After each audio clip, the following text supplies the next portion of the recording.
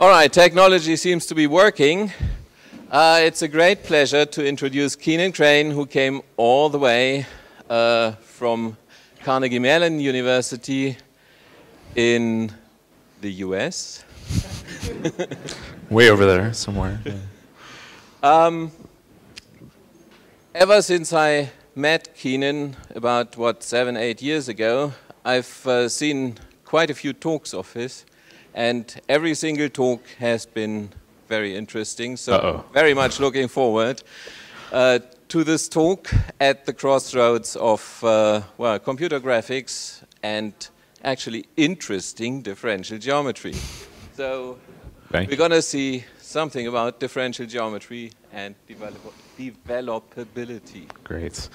Well, thank you for that very kind introduction. I'm glad you set expectations so high I can't possibly meet them, but I'll do my best.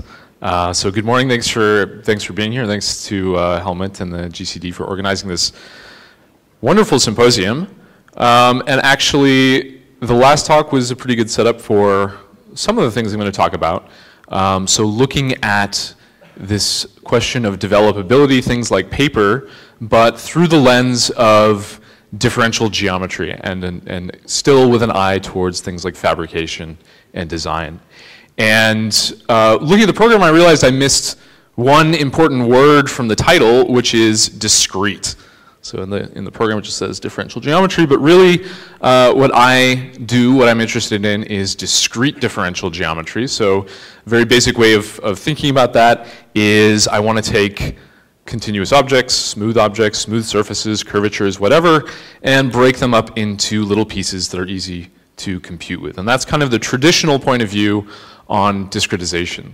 But what we discover over the years as you look at more of these problems of discretization is that actually all this knowledge you gain is very useful for going the other direction as well. So there are lots of phenomena in nature or in engineering or in design that start out and have a discrete kind of nature, and it actually turns out to be very useful to say, well, I can use sort of smooth models or smooth analogies to get a deeper insight into this problem or even develop more efficient computational algorithms. And that really geometry itself is not living over here on the smooth side or over here on the discrete side, but geometry is all those things that kind of stay the same no matter how you write down the problem.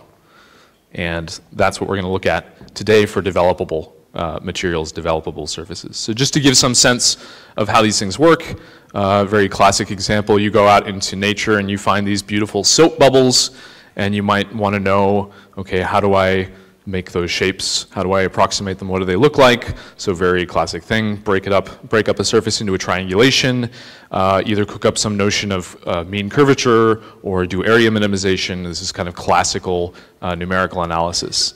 But it can happen in the other direction. You might also be looking through your microscope at a sheet of graphene. So this is a bunch of carbon atoms connected in a hexagonal lattice.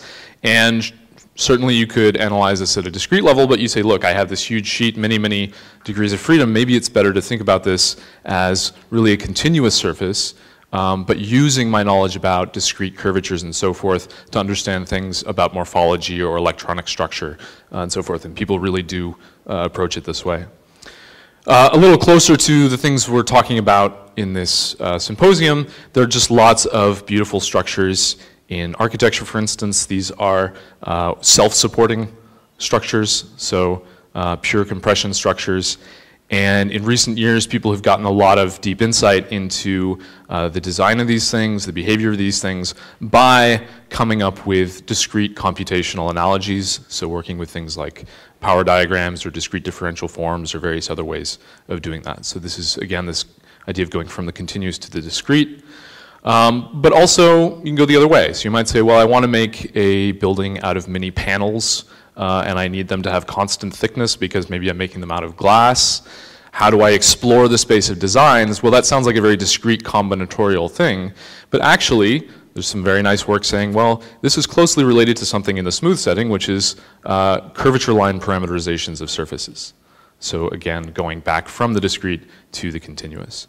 And this is what the basic approach I'm going to take in talking about developable materials. So first, asking this very classic question of what does it mean for a discrete surface to be developable. How do we translate that concept from smooth into the discrete? And then taking a look at a very interesting type of material that is developable but created from lots of little individual components, so this discrete structure, and thinking about how we can model that and talk about that and develop computational design algorithms using smooth conformal mappings. Okay, so maybe the first thing I should do before going any further, I've already used this word so many times, if you don't know what it means. So developable, well, the first thing you don't know, what you do when you don't know a word is you go grab a dictionary, you go to dictionary.com, and you look up, okay, what does developable mean? Well, according to dictionary.com, developable means it's a surface that can be flattened into the plane without stretching or compressing any part of it as a circular cone. So clearly these guys are not mathematicians. This is not a very precise definition, but it gets some basic ideas right. So for instance, if I have a nice smoothly bending piece of paper, that's certainly developable. I can flatten it out into the plane. If I have a paper cone, actually I'm not really sure what they're thinking, because it seems pretty hard to flatten this cone without stretching it or ripping it or something. So maybe what I have to do is cut off the tip of the cone and then cut along the length. Okay, but then I can flatten this out. So that's, you know, reasonably good representative of a developable surface. A really important picture to keep in mind, though, I think this is what people often think when they think about, you know, developability, but also, you know, this surface is also flattenable. Right? I can take this crumpled piece of paper and smooth that out in the plane. So according to dictionary.com, this is a developable surface. And it's something that we're going to have to come to terms with actually when we go to talk about discretization. Because when we, you know, what do we want to do with these developable surfaces? We want to make things maybe that look like this. We want to do developable design. So maybe we're working on the hull of a ship, or we're working on there was some discussion about Gary in the last talk, so maybe we're working on the Walt Disney Concert Hall or some other art or architectural artifacts. Right, so here we have these nice smooth pieces of flat material like plywood or sheet metal or paper. Of course, that's not the only reason why developable surfaces are interesting. There are also contexts where you care about dynamic or deployable structures. So if you've ever put a heat shield over your car windshield or sunscreen, or if you have a IKEA laundry basket that folds up to store nicely when you're not using it. There are also some very interesting dynamical properties of developable surfaces. So this is a surface called the oloid, and it's just kind of a fun example because it rolls along the surface, and every point on the surface touches the ground as it rolls. Going even further far afield, even geologists care about developability. So there are lots of situations where you have sheets of earth that over time get bent, but not severely sheared or stretched. So this is a common model that's used, and good to have computational tools for developable surfaces even there. In terms of actually fabricating or manufacturing developable geometry, we're getting more and more sophisticated over the years. So most basic way perhaps is you take a flat sheet of material and you force it through some rollers, and that lets you make things like cones and generalized cylinders and so forth. More recently, people have been doing some very, very sophisticated robotic path planning to manufacture developable surfaces with interesting creases. Or actually, we have a demonstration back there of another nice way of getting curved folds by pulling strings on sheets of metal. So very, again, complicated path planning. Actually, one thing that I think is not immediately obvious when you think about the use of developable surfaces in manufacturing, you know, often people do gravitate towards these thin materials, but also from millings, the very traditional manufacturing, you just want to take a solid block and cut out some material until you have the shape that you desire. Turns out that if you use a cylindrical milling head, this is one way of improving the efficiency and the accuracy of your milling process. And so you can imagine I'm taking this cylindrical head and I'm sweeping out some surface in space. Now, for those of you who know a little bit of geometry, that sounds like ruled surfaces, but actually because this cylinder has a finite size, you kind of pay a price anytime there's twisting. So this is a process called flank milling, and you could say during flank milling of a non-developable ruled surface, the existence of a twist implies it's impossible to machine the workpiece perfectly using a non-null diameter center, so something that's not infinitely thin. So there's good reason to prefer things that are developable or at least near developable when it comes to this kind of fabrication. And here's sort of a sneak preview of the kind of geometry we've been producing. So this is a doubly curved mechanical part that results from some kind of topological shape optimization. And we then run a developable flow that takes it to something that is piecewise developable and hopefully more easily manufacturable. Okay, so this is coming out of work that I've been doing with Eitan Grinspoon from Columbia University. And the basic idea is that rather than thinking about discrete algorithms, again, we're starting out in the smooth setting and saying, okay, what, from the perspective of differential geometry, is a process that would turn a surface into something that is more developable? Okay, so this more traditional perspective of going from continuous to discrete. And the motivation, again, comes from design and fabrication. If we look at a lot of these designs, they're very beautiful, very, very elegant forms, but they all have one thing in common, which is that they all have very simple geometry and also very abstract geometry. Right? Each of these pieces is very smooth, there's only a few pieces, and they don't really describe a very complicated shape. So our motivation is to say, well, what if we wanted to take absolutely any surface, let's say described by an unstructured triangulation, and turn it into a collection of developable patches? What would be a principled way to do that? And so what we end up saying is, all right, well, we're going to take a variational point of view. So we're going to define some simple geometric energy that pushes the surface towards a nearby developable surface, which also encourages ruling lines to sort of appear on the surface. And you can kind of see that in this example, this sphere turning into these patches that eventually have straight lines in them. The other thing that you notice is all the curvature of all the sort of intrinsic curvature concentrates onto these curves.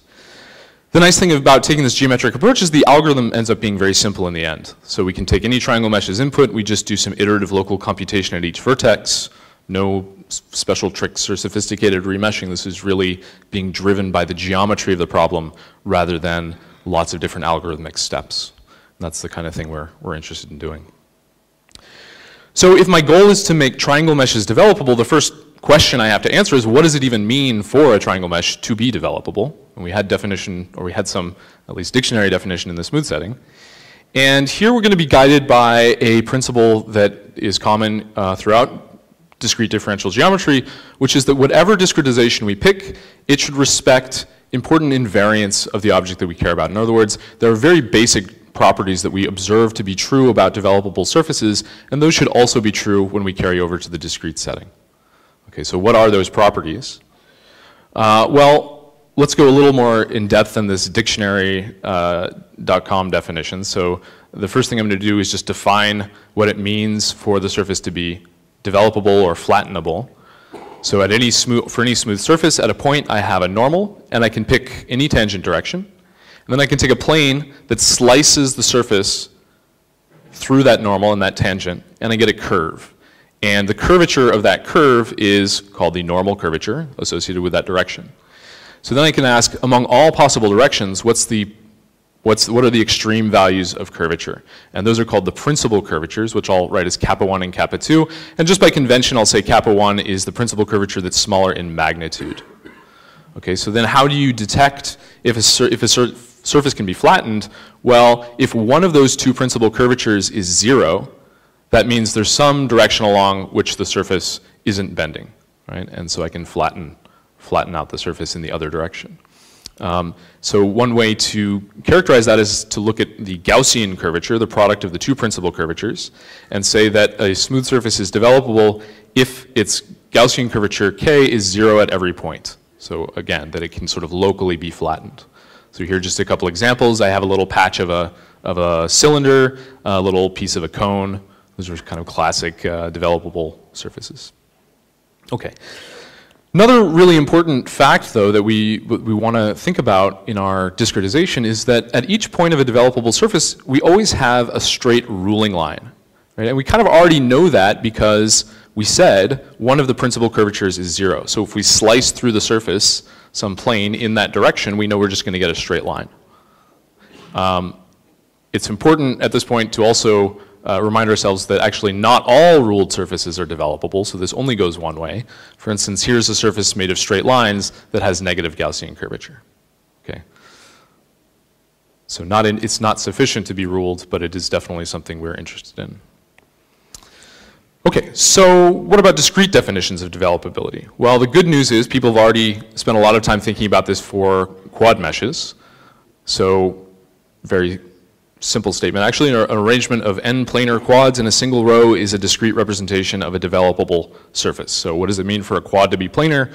It means if I have the 4 vertex positions, P1, P2, P3, P4, they're all in a plane.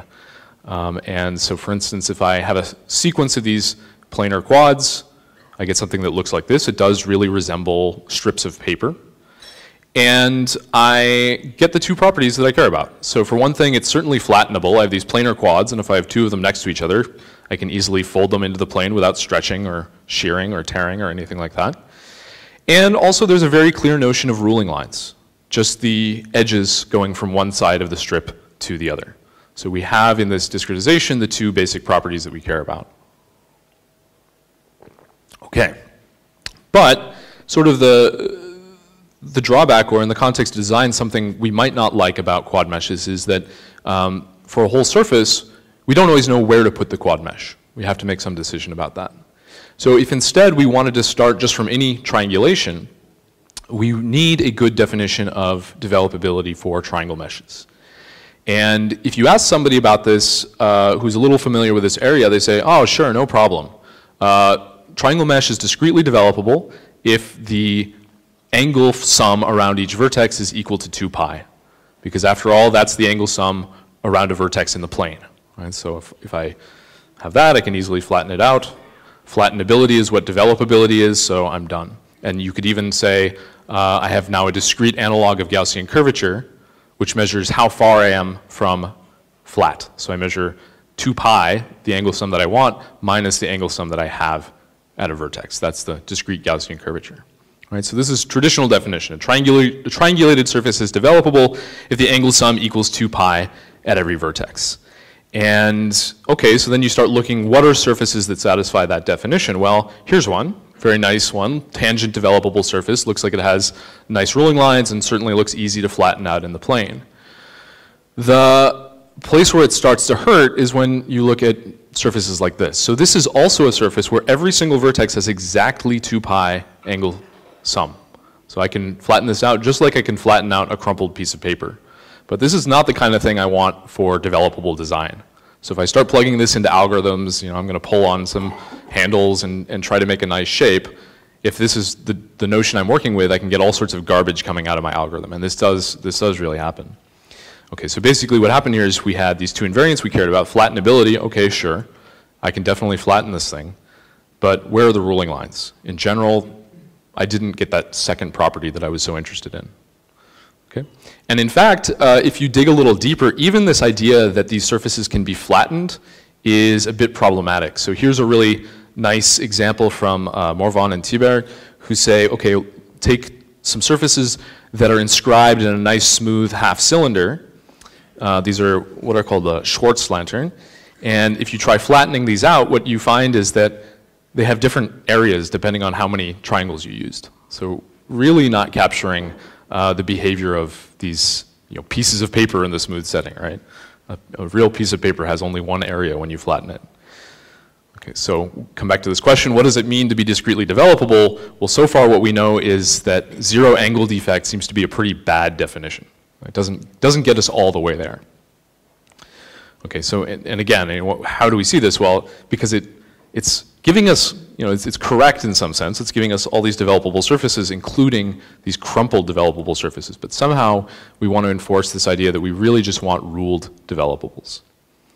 Okay, so let's go back to the drawing board. And what we're going to do is say that a vertex is a hinge if the triangle normals around the vertex can be partitioned into exactly 2 edge-connected regions over which the normals are constant. So a much shorter way of saying that is if the vertex looks like an open book, then we're going to call it a hinge. And by the way, that includes a book that's been opened all the way, so a completely flat vertex. Okay? And then we're just going to say, and we'll see, see where this takes us, but we're going to say that a triangle mesh is discretely developable if every vertex is a hinge. Very simple idea. So for instance, there's a triangle mesh where every vertex is a hinge, and one thing that you see very quickly, your eye very quickly says, ah yeah, and it looks like this thing has ruling lines, and you can argue this to yourself pretty easily. Okay, if I'm a vertex and if I'm a hinge, I can find a neighboring vertex that's also along that hinge line, and it'll have the same hinge and so forth. Okay, so as long as none of the vertices are planar, then these hinge meshes or these discretely developable meshes have ruling lines. The other thing that's interesting is if we erase all the edges in this triangle mesh, the thing we get looks just like a planar quad strip. So basically our definition of developability for triangles agrees with what we said we wanted for quads, and that's a pretty nice property to have. Okay, so then the question becomes, okay, you have this definition, how do you actually find surfaces that satisfy this definition? What's the computational part? And we're going to take a pretty standard approach of doing optimization. So for every surface, we can associate it with some kind of energy that says how much we like that surface, how close it is to satisfying the criteria that we care about. And then we ski downhill the gradient, right? And we'll get a sequence of different surfaces along the way. This is not, by the way, the energy we care about, right? This is not very developable. If anything, it's less developable, but that's the conceptual idea. The problem we run into is that, okay, this sounds like kind of a nasty thing to optimize. We have this kind of combinatorial definition. A vertex is a hinge if its triangles can be partitioned into two edge-connected regions, blah, blah, blah, blah, blah. That doesn't make for very nice energy. Sounds like a pretty awful algorithm, actually. Fortunately, we have this very nice theorem which says actually a vertex will look like a hinge if and only if, for one thing, it's embedded, so no self-intersections allowed, and two, if all of its normals are in a common plane. And for me, this is at least a little bit surprising that merely by asking for all the normals to be in the same plane, I'm actually forcing them to be just one of two directions. I kind of force the normals to bifurcate. So that's nice that it works out that way, because what it lets us do is formulate a very simple energy for measuring how developable or how discretely developable the surface is. So what we're going to do is sum up these values lambda. What are lambda? Well, lambda are the smallest eigenvalues of a matrix that's just the outer product of all the normals. I'm not going through the derivation there, but it's actually not so hard to see. And once we have this energy, we simply say, okay, take the gradient of this energy with respect to the vertex positions, and that's our algorithm. That's the whole thing. So very, very simple, but turns out to do some very interesting things. So let's give it a shot. So here's a surface. Actually, one word of warning, all of the surfaces I'll show are triangle meshes, but I erase any lines that are flat. So the color of the edges depends on what angle there is between two adjacent triangles. Okay, so we take this surface of revolution, we run our flow, and it starts to look like we get what we want. So we get ruling lines, we get something that looks cylindrical, but with this additional interesting phenomenon that, in fact, we don't just get one developable piece. This doesn't just turn into, let's say, a piece of a cylinder, but it turns into these two pieces of cones. So why is that? Well, what we can do here is take advantage of this connection that I talked about between the smooth and the discrete setting. You know, this discussion has been fairly discrete up to this point, but we can go back and we can analyze what does our energy mean in the smooth setting. Again, a lot, not going through this step by step, but the most important thing that happens is we realize, actually, in terms of the smooth geometry, what we're minimizing is the square of the smallest principal curvature.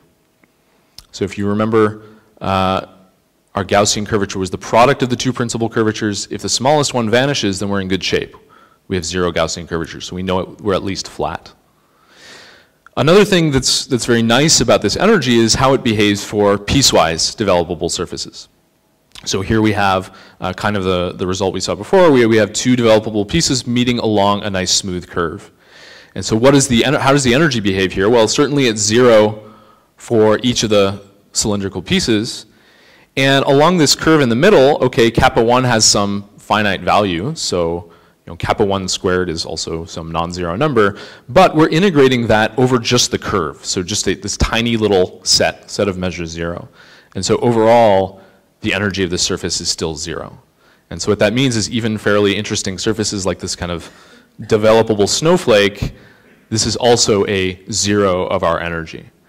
And that's really good news because for developable design, those are the objects we're interested in. We're not just interested in finding one developable patch that approximates our surface, but actually breaking up our surface into many different patches.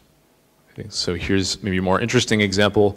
We take a bunny and we run our flow, and it evolves into these nice patches with nice, both nice ruling lines and some fairly nice smooth feature curves. And again, nothing tricky going on here. No meshing, no user interaction, just kind of happening on its own. If we plot the Gaussian curvature of the surface, we see that we're also getting exactly what we wanted, that the curvature starts out distributed all over the surface. So we have positive and negative curvature as red and blue, and this gets concentrated onto these seam curves. And in fact, if we subdivide the mesh and continue to run this optimization process, it concentrates even further. So really, this phenomenon that the energy ignores things that are going on just on curves. Here's some more preliminary results, just taking different surfaces and turning them into developable approximations. And at this point you might ask, well, okay, so how exactly do these patches get sort of chosen by the energy? How would I control if I don't like this? How would I control it? You know, how would I do things differently? And a really good example to think about is the perfectly round sphere. So this is a surface where if you came to me and said, I would like to make a developable approximation of the sphere, I would say, please give me more information, right? Because clearly there's no one way of doing it. How do you pick which side the patches are on, basically? And so in the smooth setting, what you imagine is just even a tiny little perturbation of the surface is going to send this flow off in a different direction. In the discrete case, that means that depending on how I choose to mesh the input surface, I'm going to get a different decomposition into patches. So all of these were initially a sphere, but just using a mesh that looked like a tetrahedron or a cube or an icosahedron or whatever. And so this is actually something we can use to our advantage. We can use this to guide the direction of these patches by saying, okay, maybe we care about, for instance, principal curvature directions, which is what we've done in this case. So this encourages our flow to something that has these nice sweeping curves along the front and back. Okay, so lots more to come here. This is still a work in progress, but hopefully there will be some more nice results in actually getting to fabricate some of these things. Right now I'm going to switch to the opposite direction. So far I've been talking about this problem of how do you start out with a smooth object and understanding what should it look like in the discrete setting. And this time around, I'm going to go the opposite direction. I have some interesting discrete structure, and I want to understand what it means in terms of smooth geometry. So this is a project with a lot of folks from Mark Pauly's group at EPFL, and also Daniel Piker from Foster and Partners. Okay, so far we've talked a lot about developable materials, hopefully have some intuition at this point about what that means. But there's another very interesting kind of material for fabrication, and that's auxetic materials. What is that? Auxetic is maybe even less familiar word than developable. So again, we go pick up our dictionary and okay, we get this really kind of useless sounding definition, funny sounding definition, having the property of counterintuitively expanding when stretched. So it sounds useless until you actually see what this looks like, and then you think, yeah, that is counterintuitive. Like, that's not how most materials behave. So basically, if you pull on this thing, it uniformly expands in all directions.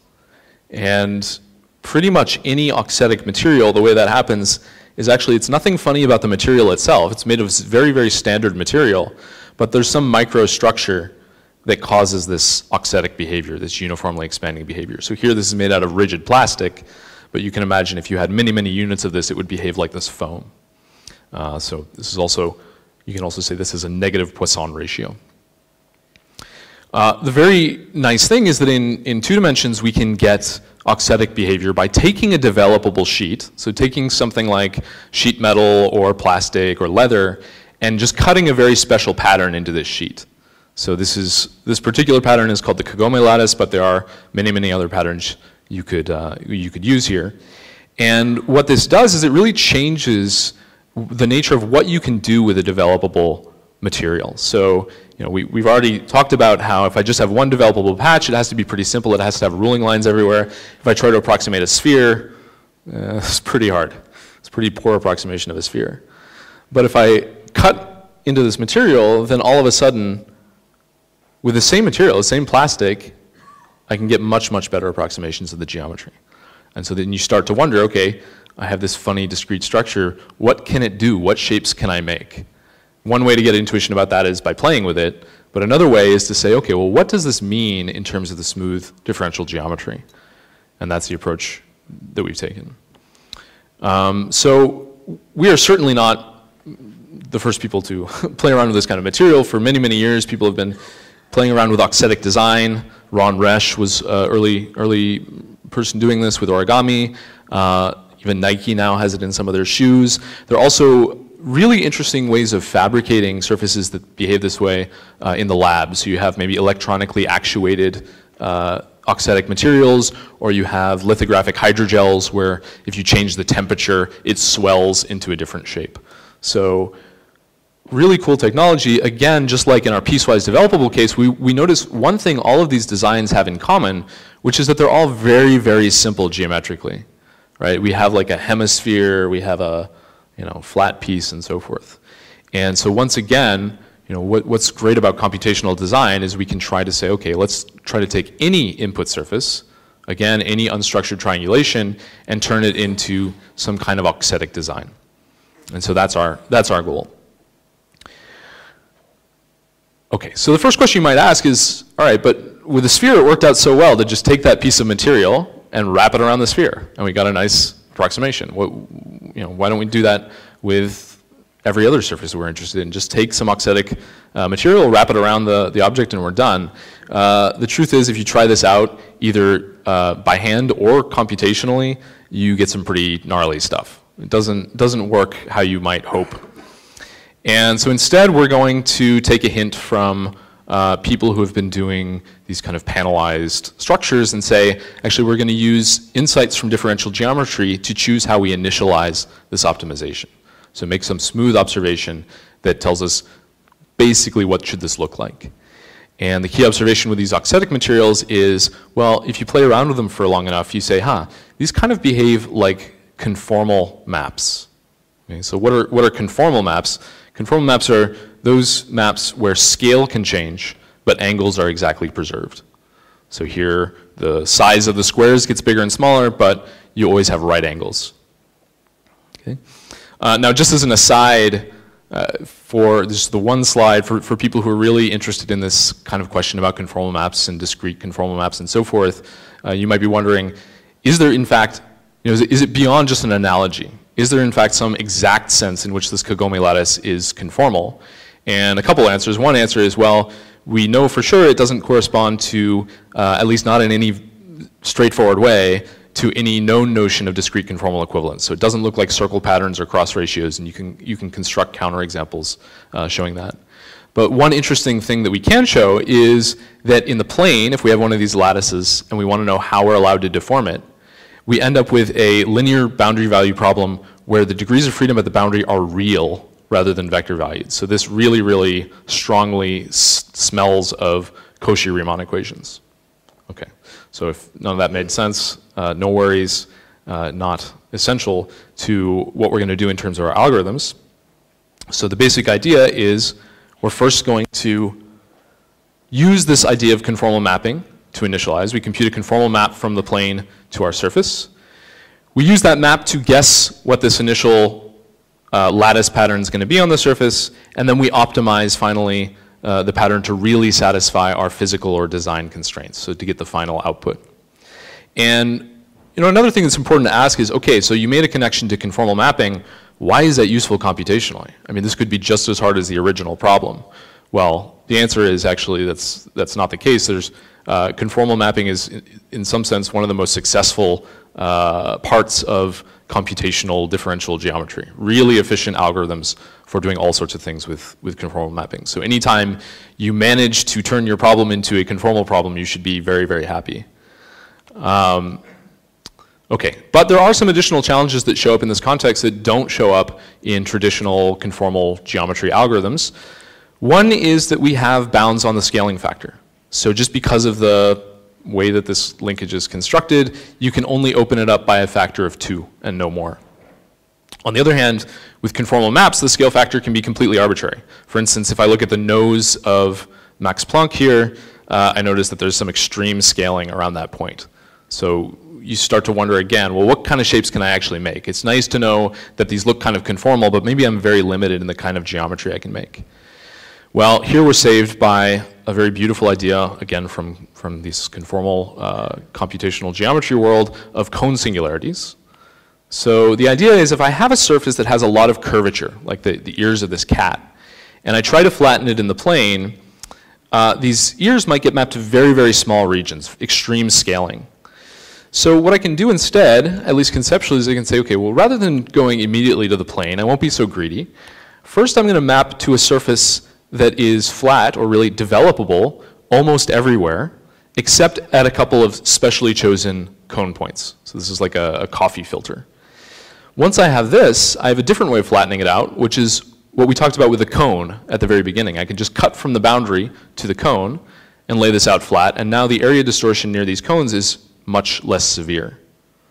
And if you think about this a little more, you realize actually the answer is we can make any shape we want within a scale bound of 2 as long as we're willing to put in cone singularities. Cone singularities can always mitigate the scale distortion.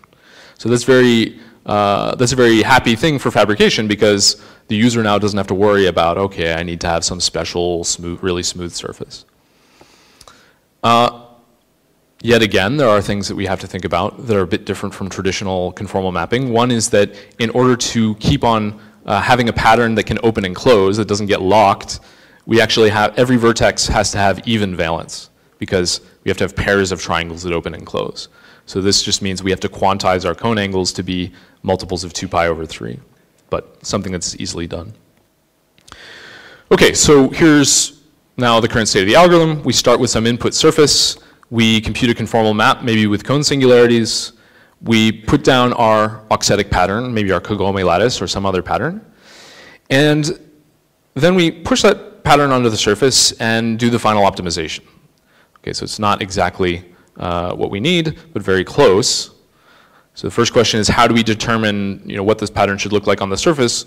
Rather than filling the triangles from our mapping, we say, okay, well, all of these triangles have to have the same size. They're just rigidly rotating and moving around. So we can do a simple calculation that says, okay, given the size of the triangle that bounds the triangle in our pattern, what should be its angle of rotation? Just a little calculus. And from there, I'm not going to go into it because it's not particularly, there's, from here, nothing particularly deep going on. We simply say, do some nonlinear optimization to satisfy whatever objectives we're interested in. So maybe we want to keep the mesh close to the original input surface. We also want to make sure that we don't have much stretching in our final edges because then we can't fabricate it. And we also want to avoid self-collisions because, again, you can't fabricate something that's passing through itself. Okay. So finally, some examples of things we've really done with this framework. So here we've taken the same face that we've been looking at and turned it into a mask made out of a copper sheet. So this is laser cut copper. The annoying thing is that currently we still have to 3D print the whole mask to figure out how to arrange this thing in space. So this is something we're currently looking at. What are other fabrication technologies that might let us bake this curvature actually into the pattern? Just another example is shoe. So here we take, again, a sheet of aluminum in this case. We find this pattern, we laser cut it, and then a graduate student diligently wraps it around a 3D printed model. And here's just a little more fun view of the surface, and you notice you get the double curvature, especially in the back of the shoe. You have this doubly curved surface, which is something traditionally, okay, developable can't be doubly curved. Well, what does that really mean? Developable can be doubly curved if you chop it up into tiny little pieces and view it as a conformal map. So, just another example, a dress, this time actually made out of leather, which smells awful when you laser cut it, but looks beautiful on the screen. Maybe wait a while before you wear it. And here's the rotating view.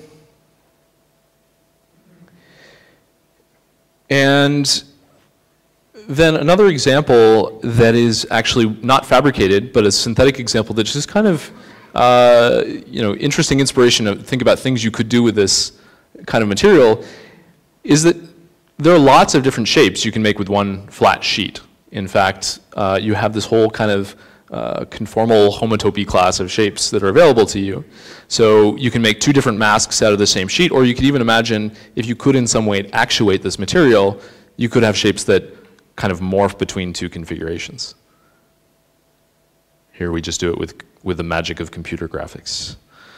Yeah, and you can go on and on, different ideas of what you could do with this, you know, different kinds of dynamic lighting design or design adapted to a particular environment and so forth. Kind of looking at this at a high level, you know, we've looked at these two different materials, developable and auxetic. So in terms of differential geometry, developable materials are really about isometric deformations. And in the past decades, people have done some really incredible stuff just with isometric deformations, a lot of coming from the perspective of origami. So maybe folding up solar panels to put into space so that they're easier to ship up there, or self-folding robotics, or stents that go into the heart that are folded up and then open up in the heart, or a kayak made out of origami. You can order this online. I know a guy who has one. He hasn't drowned yet. So you can do so many amazing things already just with isometric deformations. And now you think about auxetic materials. Well, auxetic materials, as we've just seen, kind of model conformal deformations. And isometric deformations are just a small subset of all conformal deformations. So now we have this much larger design space to work with. And on top of that, the computational tools that we need to work in this design space are, as I said, kind of the best thing you could hope for. Super efficient numerical algorithms. So I think it's a really nice question about where does this take us, you know, given that we can already do so much with developable materials. Going back to the very beginning, we've just taken a look at developable materials from these two very different perspectives, going from continuous to discrete and discrete to continuous. And there are obviously a lot of different paths we could take, not just the ones that we studied. So I think that just in general, this perspective of discrete differential geometry is very, very fruitful, and often brings you to insights that you wouldn't have if you worked only in the smooth setting or only in the discrete setting. So I'm very happy to belong to that community and doing this fun stuff. So thank you all for your attention.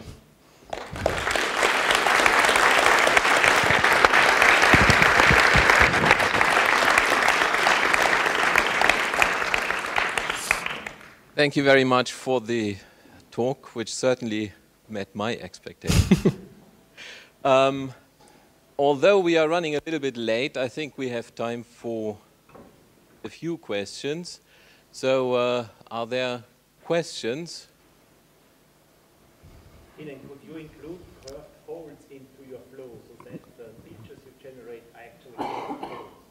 Yeah, it's a good question. I mean, right now you have developable patches meeting along curves, but nothing to guarantee that that's a curve fold. So it's an excellent question, what kind of constraint you would add. You know, I'm kind of nervous about it adding any constraint where I need to know where the fold is, because right now you don't need to know anything. But that is a nice question.